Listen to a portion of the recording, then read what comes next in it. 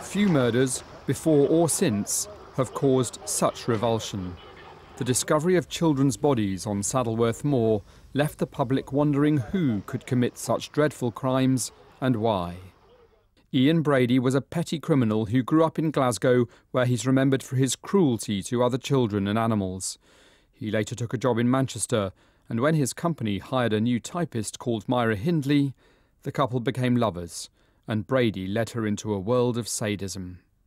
Outwardly a normal couple, they became serial killers, abducting, sexually assaulting and murdering children.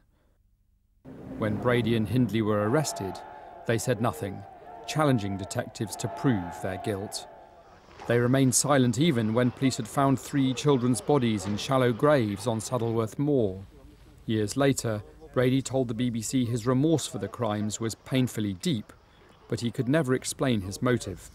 Until her death in 2002, his accomplice blamed him, but if anything, she became the greater hate figure.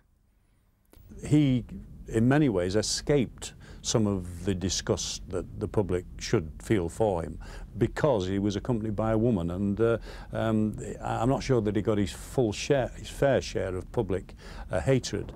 In the 1980s, the 2 killers made full confessions and went back to the moors separately to help the search for other victims. Pauline Reed's body was eventually recovered, but Keith Bennett's grave was never found. I wanted one of them to come up with the truth so I could nail the 2 of them. Nail them for the rest of their life like they'd nail me down.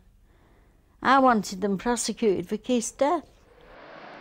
Winnie Johnson died in 2012, regretting to the end that she'd been unable to give her son a Christian burial. Brady spent the last years of his life in Ashworth High Security Mental Hospital. In 1999, he decided to die and stopped eating, so doctors force-fed him using a tube. He wrote many letters to the BBC complaining about his treatment, and in 2012 unsuccessfully petitioned to be returned to a normal prison. He continued to vent his anger at Myra Hindley for trying to minimise her role in the Moors murders. Although Ian Brady's crimes now belong to another era, they will be recorded as among the most infamous ever seen in Britain.